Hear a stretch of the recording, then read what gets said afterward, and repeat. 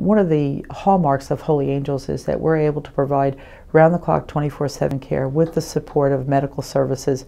We have a 24/7 nursing staff as well as physicians on call. Pretty much we act as a primary care and specialty clinic for our residents. This is not a norm to have the level of medical supports and resources that we have for our residents, and that's certainly been a blessing in the middle of a pandemic. We sometimes have to make the decision that someone needs a higher level of care than what can be provided at a community setting.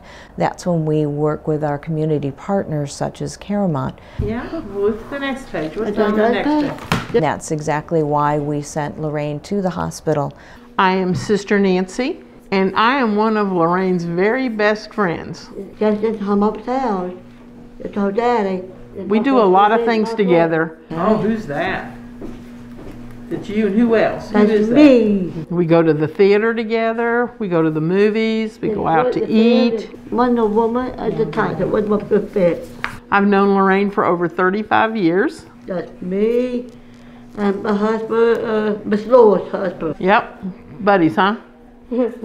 She started out the year pretty sick. We had to take her to the emergency room on December 31st and to CaroMont. She was very, very afraid from the moment we were in the emergency room. It was a very scary experience for both of us.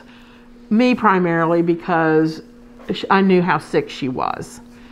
And even though she was very afraid, I knew that this was going to be the best place for her to get better.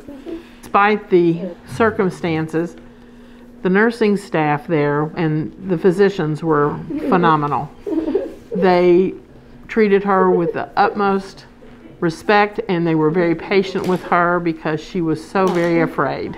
I can't thank CaroMont enough, the nurses, all the staff who worked with her, the physicians, because with their care they were able to send her home and we were able to have her back with us, which I think was a miracle. We are most grateful.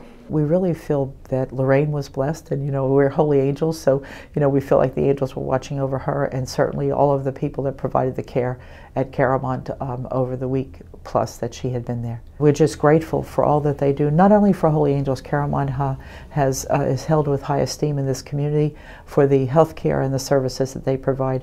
Thank you very much. It's coming home.